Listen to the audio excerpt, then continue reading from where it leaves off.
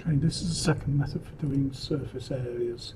The reason this is needed is when we move on to other shapes, we either have to consider each area separately, or we can do the following little trick.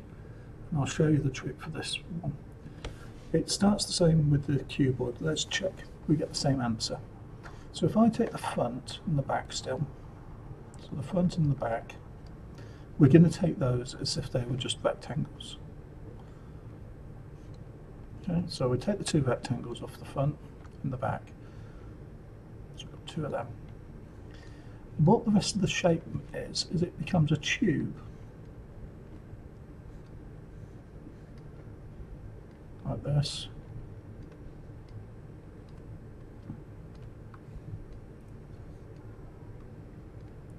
And this tube has a depth of 6, and we've got the distance all the way around the inside edge, which is the same as the edges of these two pieces.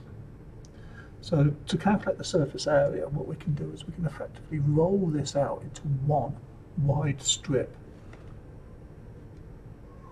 which is made up of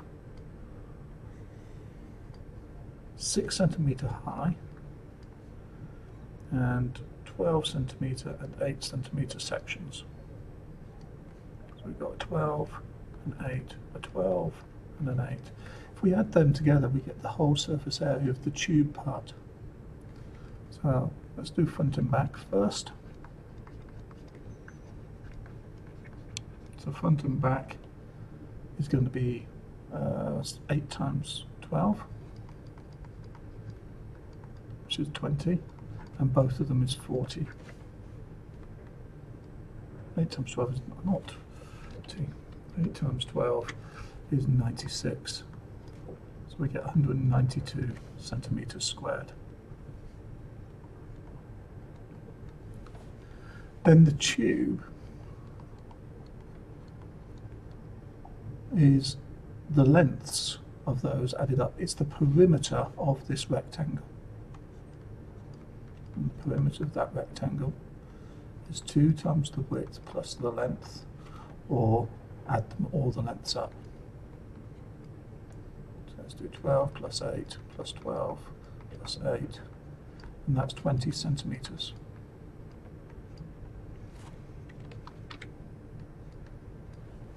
So the area of all of this, the area of the tube,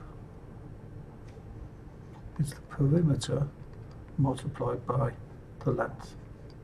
That perimeter is 20 centimetres, and the length of the shape is 6. And that is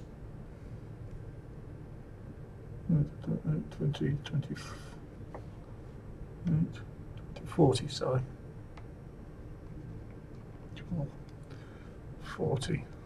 So the perimeter is 40 times the 6 of the height. The area of this piece is going to be 240 centimetres squared. And we add those two together to get 2 plus 240, 432 centimetres squared. Same answer we got from the other method. So this was by doing surfaces, each surface separately. And this is by making the tube, flattening the tube out, and then doing the front and the back. So let's come down into the next one, and we're going to do the same technique. The technique for this one is, first of all, look at the front and the back, and this time let's take the triangle as the front. So we've got a front, 2 triangles like that, where they are 3 centimetres high, 8 centimetres wide. So if we remember yesterday, we were doing the area by splitting it from a rectangle. The rectangle is 3 by 8, so the area of the rectangle is 3 times 8, which is 24 centimetres squared. And to get the area of the triangle for the front and the back, we half it. This bit is the same as that bit, this bit is the same as that bit. So the area of the rectangle, half it, is 12 centimeters squared. So front and back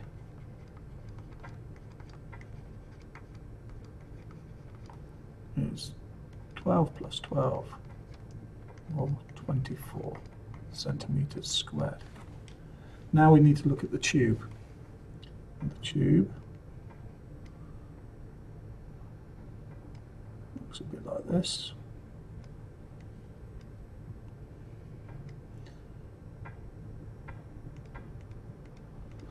There's my tube.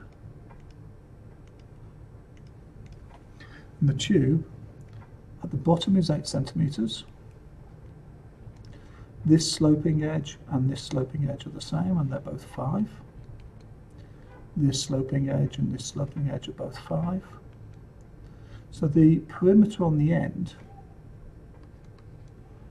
is 5 plus 5 plus 8, which is 18 centimeters.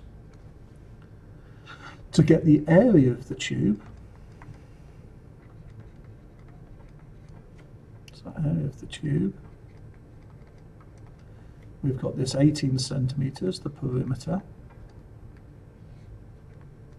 and we multiply it by its length going back, which is 7 centimeters. Grab your calculator, and we do 18 times 7, which is 126 centimeters squared. So the total surface area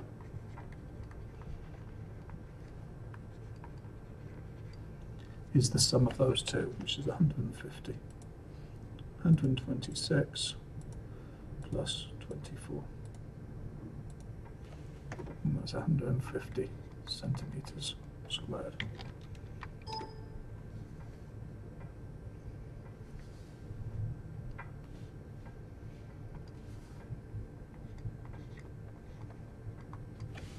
So this is an alternate method when you're not using cuboids. You should be able to do some of the level 3 questions now.